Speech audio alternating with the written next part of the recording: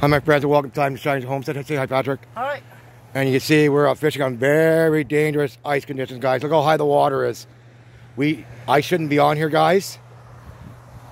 That's open water right there, guys. It's only about 4 feet there, but look. So look at how fast the water's coming down, guys. But this froze earlier. We can't even go behind us here. Very dangerous. You got to know what you're doing before you do something like this, guys. Remember, it's not worth your life for a fish. But I've been doing this my whole life. I know it's pretty okay here, but still. But anyways, we got a couple.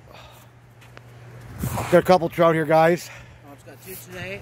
Right over here, it's open water right there, guys. Now, some people would walk here and think that that's ice.